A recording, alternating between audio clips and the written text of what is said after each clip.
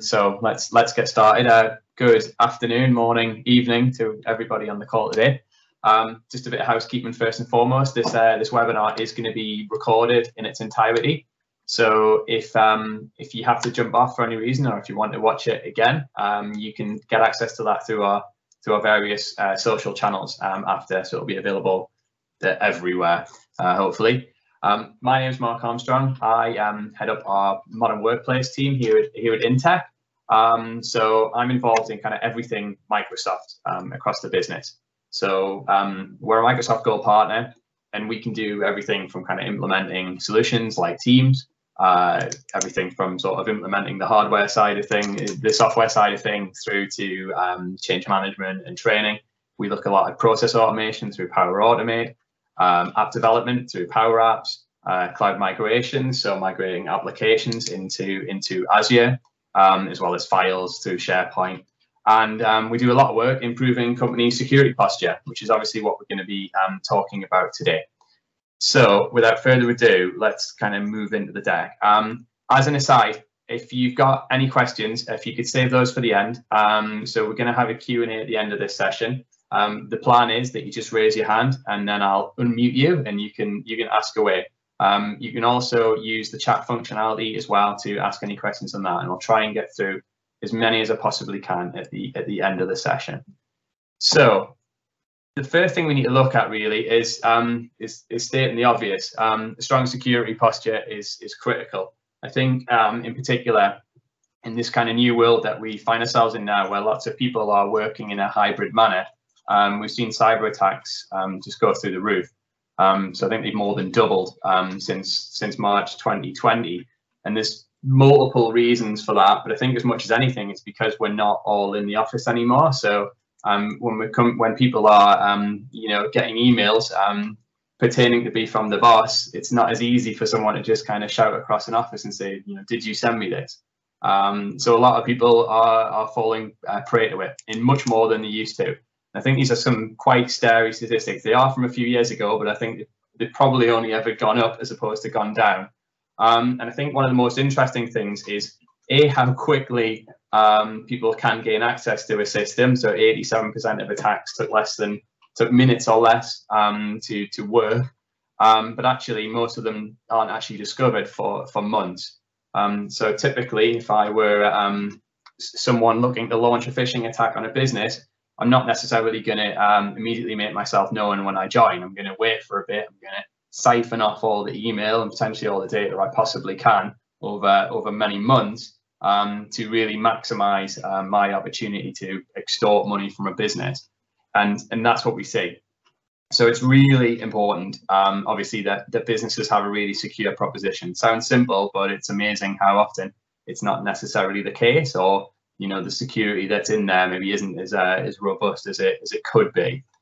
The key security pains that we see across are things like, how do I protect my employees from phishing attacks? So we're absolutely going to cover that today. How do I enable a kind of a mobile and working from home workforce? I think that, again, we've seen this over the last 18 months, that there was a real scramble for businesses to enable their workers to be able to work outside the office.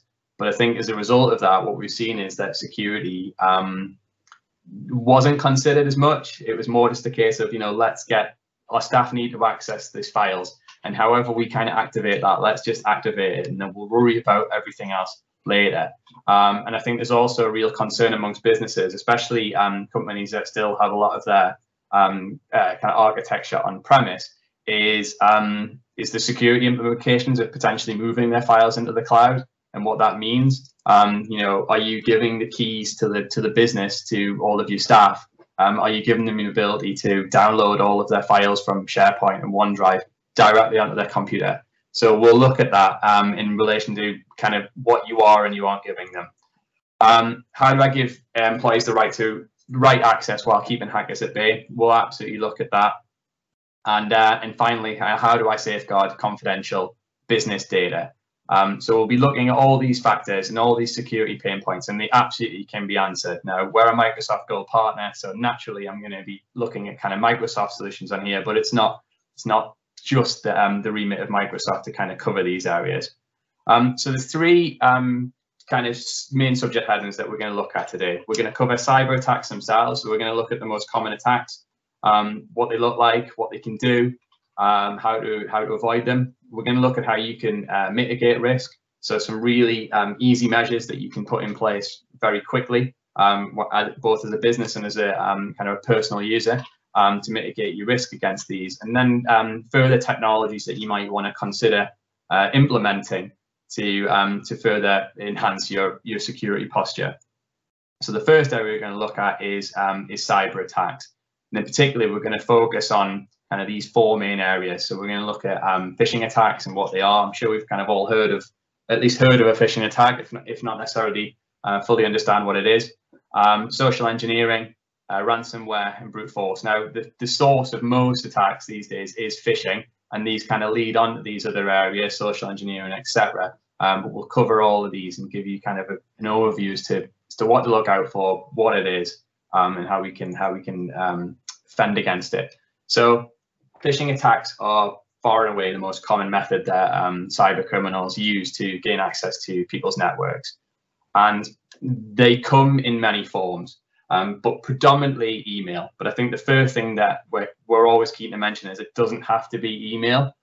We're seeing more and more attacks taking place through WhatsApp and through social media, because I think people are maybe getting a little bit used to it from an email perspective, depending on how sophisticated the email is, but less so when they're getting messages via text. Or via WhatsApp or Facebook or whatever else. I am sure everybody on this call has had at least one text in the last 12 months saying that they'd missed a parcel delivery, and to click on a link to rebook it. And those for me, it's quite genius, because yeah, I think more days than not, something's getting delivered here. So it was very easy for me to think, oh right, I missed that Royal Mail delivery. I'll click on this link. I only have to pay £2. And get it done. But people are less kind of tuned into that sort of stuff. But it's absolutely key to spot it. So really simple rules that you should immediately look into. So obviously not trusting unsolicited emails. I think double and triple checking the sender's email address is key. So it's looking for the obvious first and foremost. So does the name match the email address? Is it a corporate address, or is it a Hotmail address, or a Gmail address, or something like that? That's really obvious. But if it's a more sophisticated attack, then it'll be a much more sophisticated email address. So it might look identical, but actually what they've done is they've replaced an I with a 1, or something like that. And so they own that domain. So it's very similar to maybe your corporate domain, but it's not the same thing. So it's absolutely crucial that you check these things. And I think when it comes to kind of sending funds, especially in particular, never do that. Never trust an email. I would always be, calling up the person that sent me that message and checking with them verbally. And again, I think this is why attacks have been more prevalent over the last 12 months, is people haven't had it as easy to be able to do that. It hasn't been a case that I can walk across to someone's office or shout across them and say, did you send me this? So yes, some people will then pick up the phone and make that check, but more and more people aren't. They're kind of looking at it and going, well, it looks okay, and it sounds like that person, they've got the same email footer, their email address looks the same, I'll send it. So really important that you do those checks. If we look at kind of a classic phishing email, they tend to always have these kind of four areas that they focus on. So the first thing is to create urgency. So the whole point of this is to make that person panic, and make that person think, oh my goodness, I've got to get this this thing paid, or this issue resolved immediately.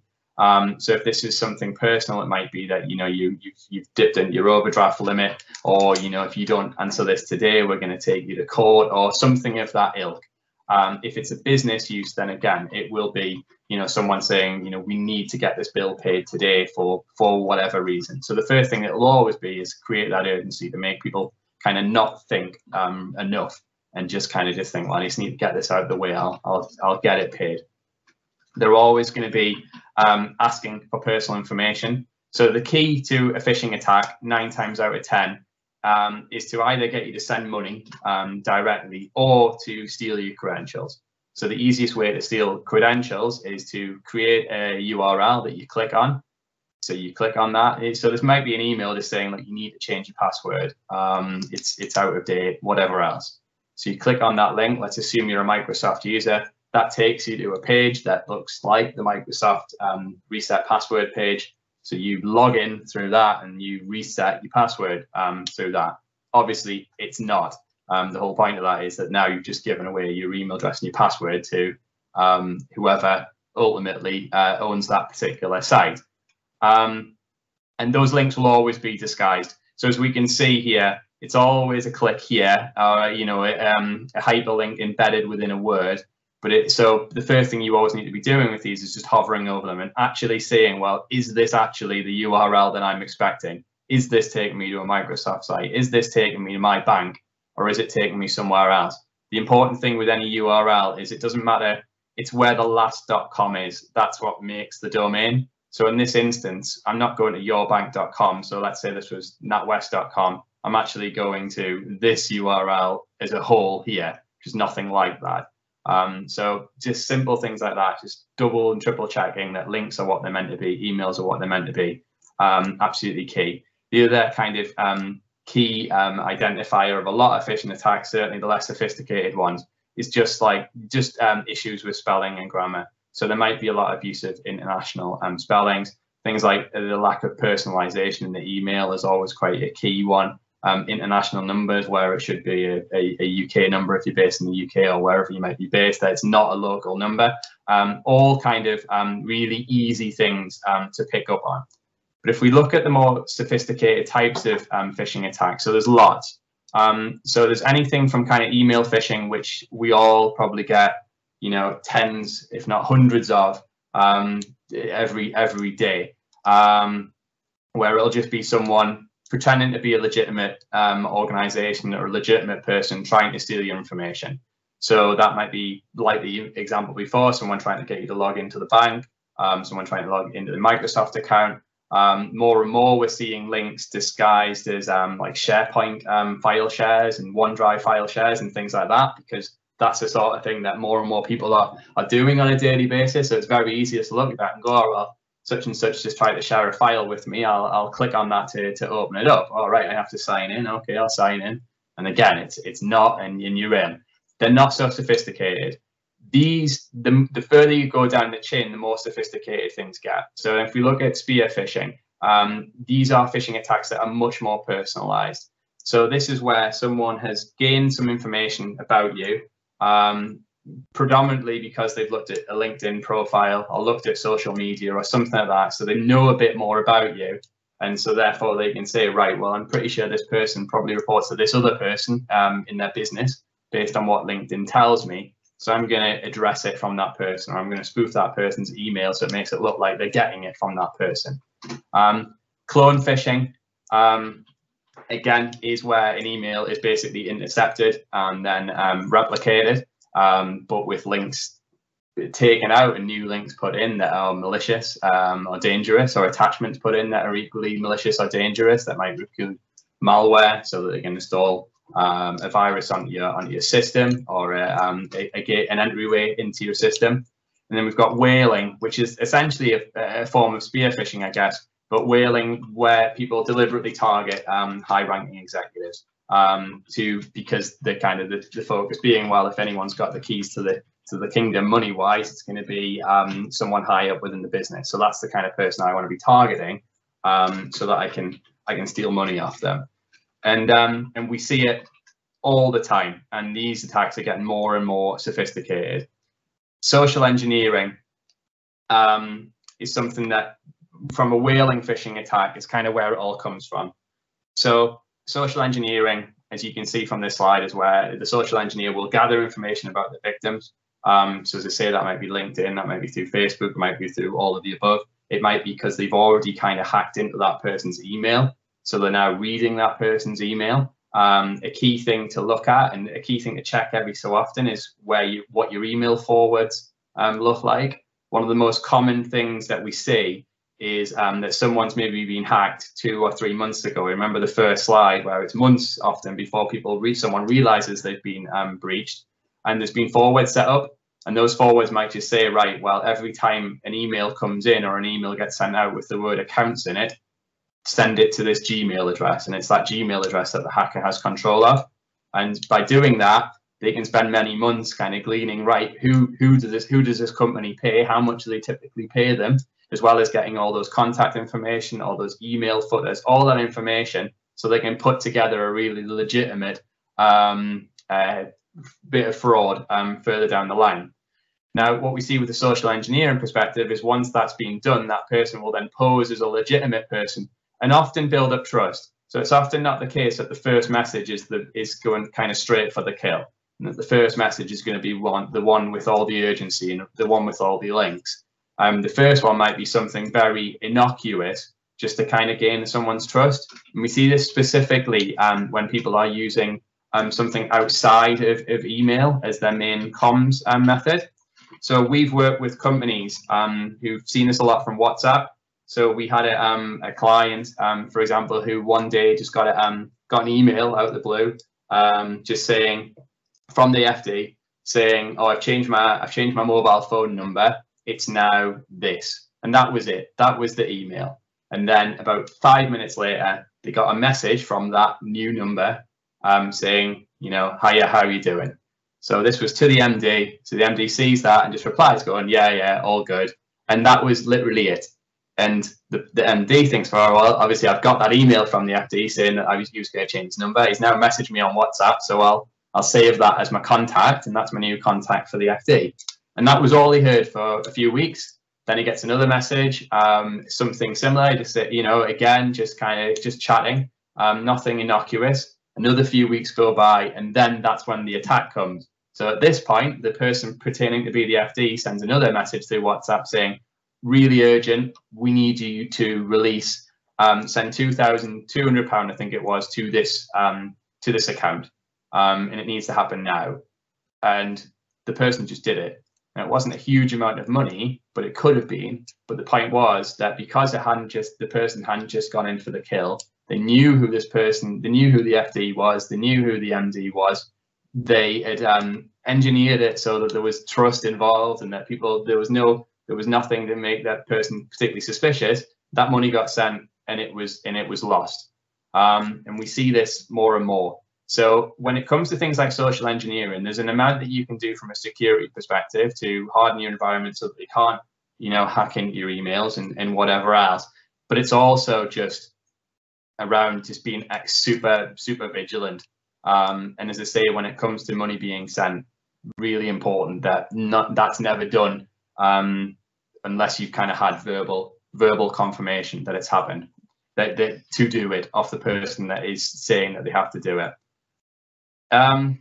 Another really common form of attack is ransomware. So as you can see from this slide, every 11 seconds an organization falls victim to a ransomware attack, and we've all heard about them, whether it be the WannaCry attack on the NHS a few years ago.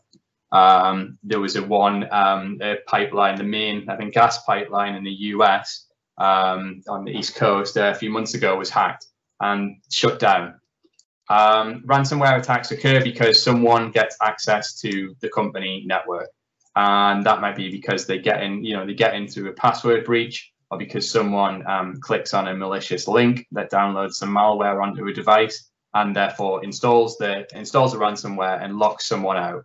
And once that person is locked out, or the company is locked out of their files, it's very difficult to kind of break free of that without paying the criminal. But the point of people being criminals is that payment is by no means a guarantee that you'll actually ever see your money. And so it's absolutely critical that businesses mitigate for this risk. So in the example of the pipeline that was hacked, that happened because the person that happened to have access to a lot of the key systems used the same password across multiple accounts. So that password got compromised as part of a security breach on one of the businesses that they used the same email and password for.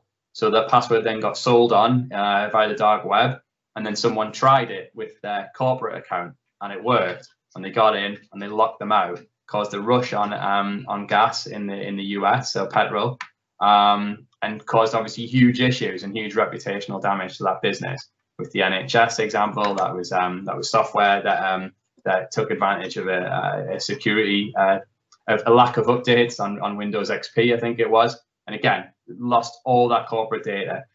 Ransomware attacks are becoming really popular, and they're really evil things. The most common places to get attacked at the moment are hospitals, particularly in the US, because they don't have necessarily huge amount of security provision, but they have a huge amount to lose, actual lives at stake if they do get hacked.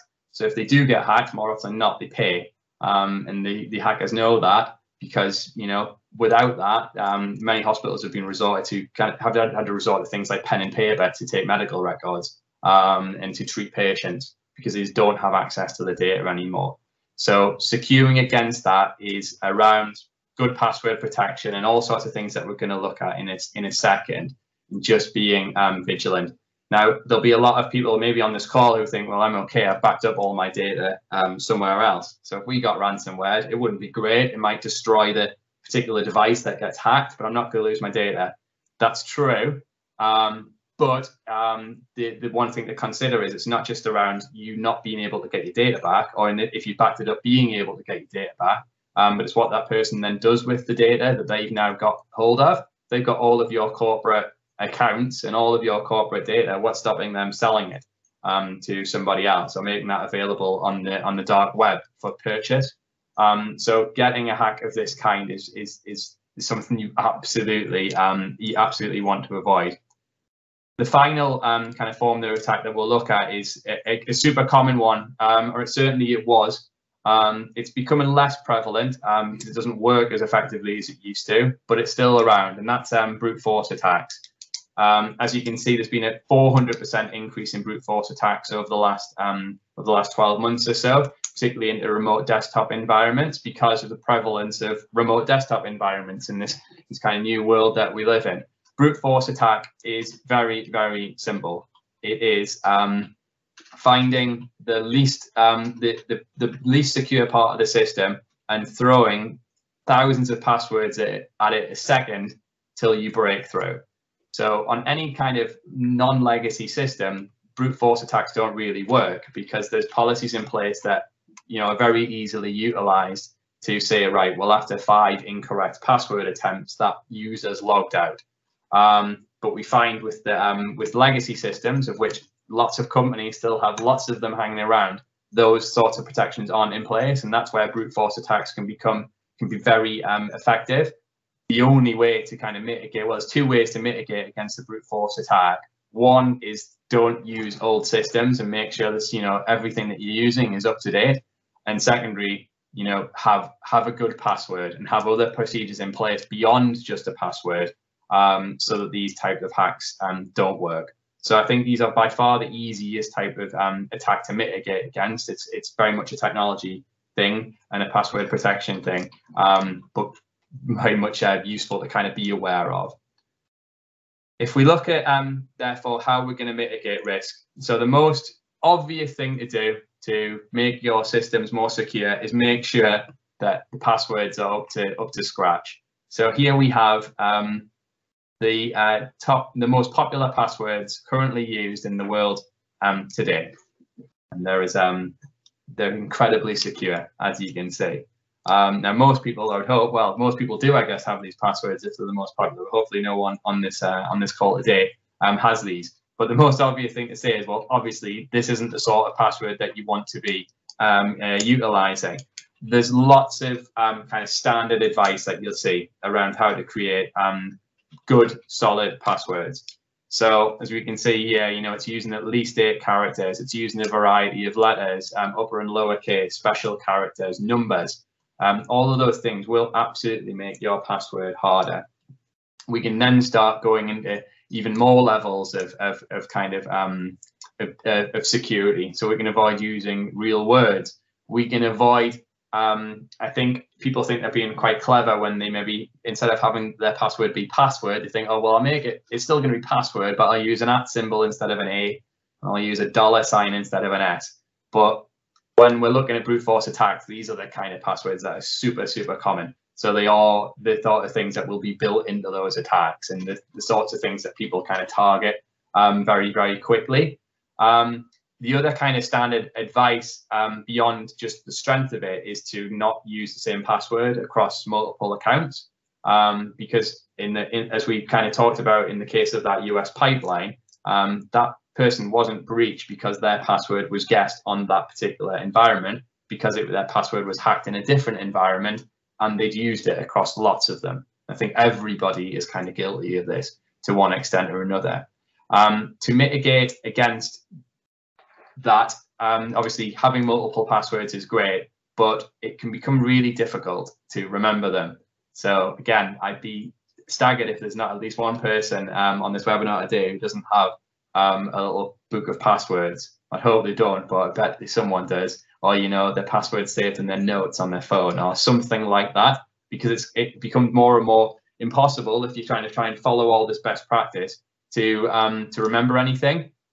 So this is kind of the standard advice, but it's not necessarily what we'd recommend anymore, because as this cartoon ably demonstrates, what we do when we create our kind of new style passwords is we either still make them look like they're more complicated, but we still try and make them memorable to us, so that we can still remember them, and actually they're still infinitely hackable unless they're really long. And we've kind of got into this situation where we've, as we see here, where we've kind of trained everyone to use passwords that are hard for them to remember, but are actually really easy for computers to guess. So the new kind of strategy from a password protection point of view is to use 4 random words, because what we find with that is 4 random words creates a password that is supremely difficult to crack.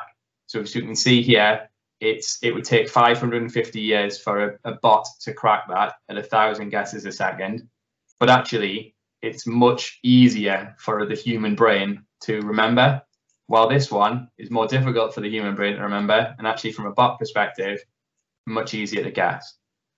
So the first bit of practical advice that I give you with regards to password protection is think about this as a potential option for your passwords moving forward. 4 random words. It will make for a much more secure password, but something that's easy to remember. Now, obviously, a lot of systems these days kind of demand that you must have an uppercase in there somewhere, and a number in there somewhere, and a special character in somewhere. But obviously, you can adapt these four words to do that. A capital C at the start, maybe an exclamation mark at the end, and a 1 in the middle, or something like that, to kind of get through those little gates that they make you jump through. But ultimately, we see this as a much better way of doing it. The other kind of advice that's coming out of Microsoft now around passwords in general is that you shouldn't necessarily have a policy to that people have to change their password every 30 days, because that either means that it's even more difficult to remember because they're having to change it very often, and human behavior kind of dictates that people don't want to make it harder for themselves. So what do? Well, if their password this week is Manchester 1, guess what their password when they next have to change it will be? It'll be Manchester 2. And people looking to hack a system know this. So actually it's better to have just one, the person have a secure password for that particular system and never have to change it, unless obviously it's breached, and you see that happening. But if it is one of these passwords, then it's highly unlikely, near impossible, that it will. Now, when it comes to using multiple passwords across multiple sites, it absolutely is the best policy. But again, we run up against this roadblock of that being very difficult to remember. So the things that we'd recommend is that you use some sort of password manager to do that. So LastPass is something that we recommend. It's free for personal use, or you can use your browser to do it. So if you've created an account with Microsoft or with Google, whoever your browser of choice is, then you have that. You use that as your password manager. And as long as what you can basically do is that you make sure that the password to get into that password manager is very strong, i.e. four random words, and then you have it create your passwords moving forward. So it can create very strong, completely indecipherable passwords for all of your various accounts that you don't know, never mind the hackers know, but it's all gatewayed by the one that you do know. So therefore, you only have to remember one password, but you can get into everything, and you can be absolutely sure that everything's got a different password, and it's all very secure. I'm conscious of time, so I'll run through this kind of signing in on a public device bit of advice as well. So again, we're seeing more and more businesses move into the cloud, and that's great. But it comes with security risks. And one of them is, well, what do you do if you have to sign in publicly? If you have to work from a public space? So I think the first bit of advice that I want to give is that it shouldn't be necessary to say, well, you just can't do it. I think one of the major advantages of having files in the cloud and being able to work in this kind of cloud-based environment is that you do have access to your work life wherever you happen to be, so that you can pick up emails if you need to, you can access and edit documents and do whatever you need to do to kind of get things done. But if you do have to work from an internet cafe, if they exist anymore, or from a PC that's not yours, just some really common little bits of advice that I give you. I'd say always use an incognito browser. Therefore, you don't have to remember to sign out of anything. You just have to remember to shut the browser down when you're finished, so that you're not leaving your credentials on the computer for someone else to find and utilize. Make sure if MFA is enabled, and we're going to look at what MFA is in just a sec, it will always be required through this method because you're going in incognito, but you absolutely want that to be the case. You want to have to jump through that extra hoop so that you know you're not being compromised. Always close the browser after use, so that again, you're not leaving anything up for anyone else to get their hands on.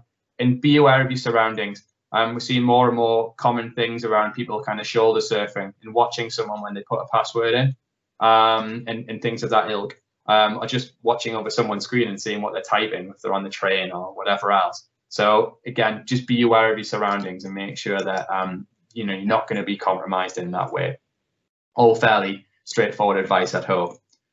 So when it comes to implementations, we've kind of segmented this off into what we'd say would be high priority and then things to consider.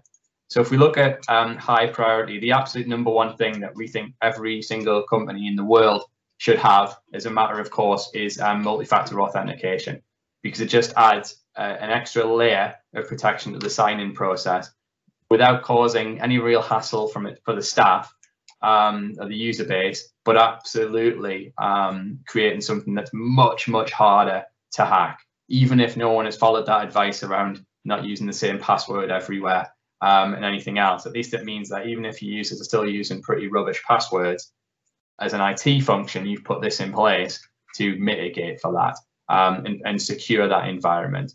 Multi-factor, well, a factor firstly can be one of three things. So it's either something like a password or a PIN number, something you are, so that's things like biometrics, so iris scan, fingerprint scans, things like that, and also something you have, and that's maybe a mobile phone or a token or something of that ilk. So multi-factor, it basically says, well, you've got to have two of these three things to log in. So in the future, I think this is definitely the way Microsoft want it to go, and I think it's the way everything will go, is that password, that something will not be one of the factors. Ultimately, we want to move to kind of a passwordless environment, because passwords are the easiest thing to crack, much harder to crack the other two, if not impossible, when it comes to the biometric side of things. But we're not quite there yet. So typically what multi-factor will be is someone puts their password in, and then the secondary factor is that something that they have. So you can utilize this from a Microsoft perspective. So Microsoft have multi-factor built in. You can see some tips going into the chat now and some links around what that kind of look like. Or you can use third-party solutions as well. But they tend to work in the same way, that they'll send you either a push notification to confirm it's you. That tends to be the easier thing. Or they can call you, or they can send you a text message. The whole point is, it just means that when you're logging in, not only do you have to know your password, but you have to have the phone. And that is going to stop 99% of attacks dead, because the person is not going to have that thing. And it can be set so that it's of no real consequence to the user from a hassle perspective. So you could have it really secure and just say, well, every time someone ever logs in from anything, they have to do this. But you can also make it a little less stringent. So you can say, well, once they've signed in on a certain device, they don't have to do it again for 30 days on that particular device, or 60 days, or whatever you want. So you can make it so that it's not so intrusive from a user's perspective to become irritating, but still gives a really high level of security. So absolutely something that everybody should consider. As a secondary kind of form of security, working alongside multi-factor authentication, we certainly recommend conditional access.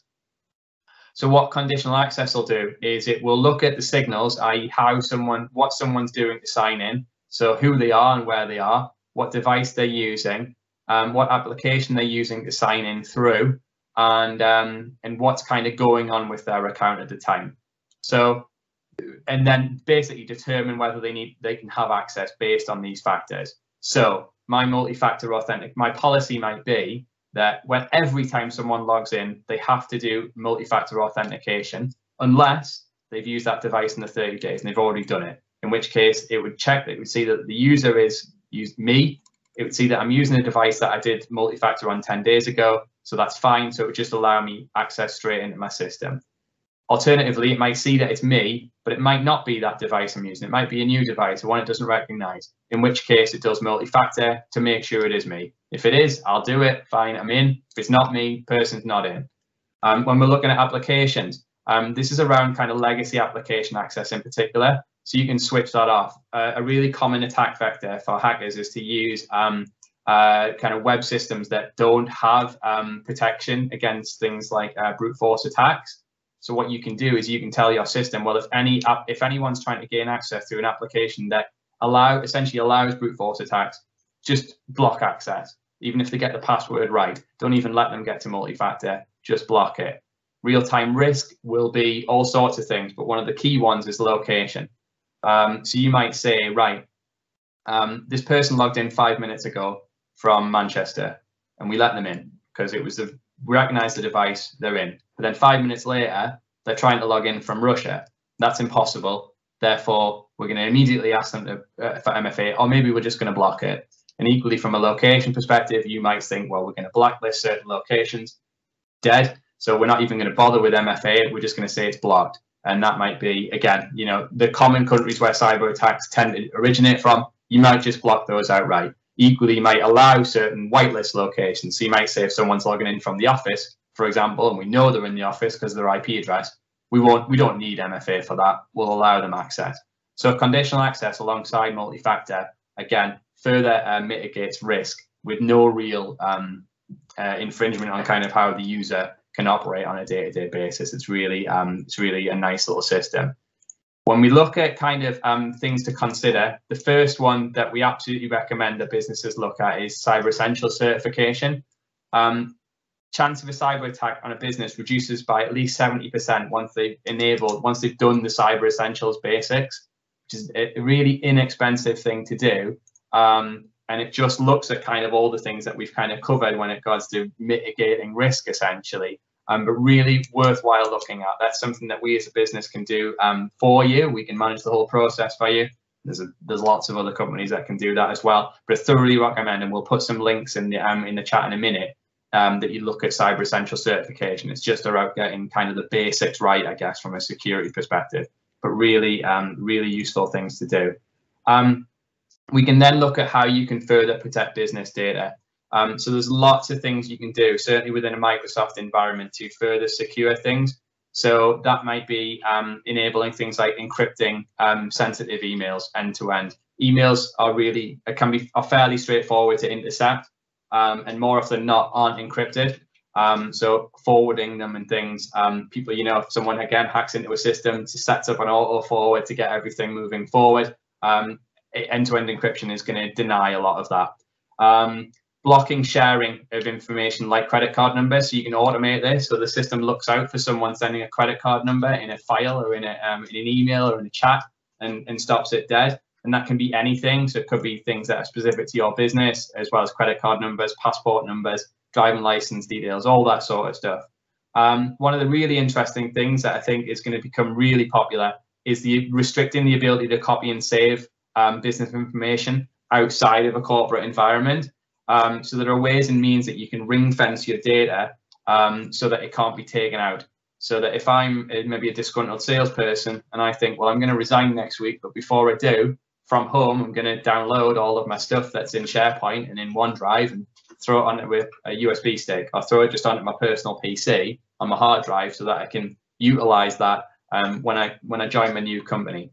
So you can ring fence all that, so it's impossible to take out, so that a person can't save it onto their hard drive, they couldn't email it to themselves, they couldn't even copy and paste out of it into a non-secure document. It blocks the lot. And also looking at cloud archiving. So archiving everything that comes through the cloud, so that that comes through your system, so that if you have a GDPR request or any sort of legal reason to kind of have to go back through time, you can access that. And obviously having backup as well, secondary backup in the cloud is really important, because there's only so far that kind of any cloud protection goes out of the box. And again, it's going to protect you if you do fall victim to, say, a ransomware attack, then at least you're not going to lose all your data off the back of it. And then device management is the last thing that I think would be absolutely vital to look at. So through mobile device management, you can put security policies in place that protect your data from theft. And this is particularly kind of internal theft. So what this allows you to do is put baselines in place to say, right, well, you can access email on your phone, that's fine. But to do that, you must have a PIN on your phone, and you must be running the latest version of iOS or Android, because that's secure. And if you're not, you can't access the corporate data. So you have little gateways in that means that that wherever your device, wherever your kind of company IP lives, it's protected. And you then have the ability to remove it with selective wipe. So if a device is lost or stolen, in the click of a button, you can wipe it entirely, or you can do selective wipe to just remove corporate data from it. So if someone's been using their personal device to access company data and they resign, then in a click, you can remove the corporate stuff from the device or devices. So it might be a phone, a tablet, a laptop, a PC, whatever. Remove that without wiping everything. So again, you always know where your data is, who's got access to it, and how they're accessing it. And that, I'll take a breath, is our webinar. So more than happy to kind of open this up to questions if anybody's got any. So you can either feel free to either raise your hand and then we'll unmute you, and you can ask away, or you can ask a question through the chat if you like, or I do have some questions that I got sent through to me pre this going live that I can run through instead. So I'll give everyone a second just to put their thinking caps on. And if not, well, one of the first things I'd like to kind of look at, one of the things that I was questioned around is kind of how much does all this stuff cost? And the answer is not a lot, less than you'd think, actually. So things like multi-factor and conditional access are really inexpensive, if not bundled with things that you already have. So if you're a Microsoft 365 user, if you've got licensing through Microsoft, then you can get multi-factor authentication through that for free. It just needs to be implemented. We do use that. We also use a third-party service called Duo, which is paid for, but works in a slightly different way. So the Microsoft MFA secures just Microsoft stuff. Something third-party like Duo secures everything, whether it be in the Microsoft kind of world or not. But that's free. Conditional access is inexpensive, and a lot of it is bundled within the newish Microsoft 365 Business Premium. So when it comes to everything that we've talked about, actually, device management, protecting corporate data, multi-factor, conditional access, that's all bundled within Microsoft 365 Business Premium. So if you've already got that, you are already paying for this stuff. It just needs to be set up, and that we're not talking, thousands and thousands of pounds to do that. So I'd say implementing it is very cheap, certainly much cheaper than recovering from an attack. And user impact is also a really common thing that we get asked. Is this going to create a load of hassle for our users? Are they going to be constantly forgetting their passwords now because they've set it to be super complex? Are they going to be constantly getting pings off their phone because of multi-factor? Are they constantly going to get locked out because conditional access policy doesn't like what they're doing? The answer is no. The user impact in general should be minimal. If it's implemented properly, which we could help you do, then the user should barely notice that anything's changed. they'll only really notice if they're subjected to an attack, in that it won't be successful, or it's got a far less chance of being successful, or if they're trying to do something they're not supposed to. So more often than not, users only know this sort of things other than the ping every 30 days or whatever to do multi-factor. They only really notice if they're trying to do something that they shouldn't, like taking a file out of the corporate, out of OneDrive or out of SharePoint and putting it on their hard drive, or copying, pasting something away. So yeah, user impact it can be, as managed properly, can be really low. The other thing that we're asked, that I got questioned on, was around kind of how inTEC can work with businesses. So the key for us is that we can work with you any way you want. So if you're a small, medium-sized organization with no IT department, then we can run the whole thing end to end. We're not just an implementation business. So it's not just a case that we'll just put a load of stuff in and say, right, off you go. We'll work with you from the start to build a solution that works for you. We'll build it, but then we'll train it out to businesses, train it out to all the users, provide you with lots of documentation, sending regular emails out to the user base to say, right, look, this is what's coming, this is what it's going to do, this is what to expect. So it's not a big shock for everyone. We do that whole change management piece. If you're a larger organization and you've got an IT department, then we'll work alongside that IT department. So we'll fill in the gaps, and we're more than happy to kind of train up IT teams as we go along, so that they can become self-sufficient in whatever it is that we're implementing moving forward. So the point is, we can be absolutely adaptable to whatever people want. I've not seen any questions, so that's fine. You should have hopefully seen, as we've gone through this, some useful links going into the chat. I recommend that you copy those now, because I don't think you'll have access to the chat when this webinar ends. I'm also going to put in right now my personal email address, or my business email address. So if you want to email me directly, either because you've got a question around what we've talked about, you just want to have a chat about how we could potentially work together, or what we do, or anything at all, feel free to email me directly, and I'm more than happy to have a discussion kind of one-on-one about anything you want to discuss, really, in any way in which we can help you. And with that, I'm going to say thanks very much for joining. Thoroughly appreciate you taking the time out of your day to do this. We're 4 minutes over, which for me is pretty good. And yeah, thanks a lot.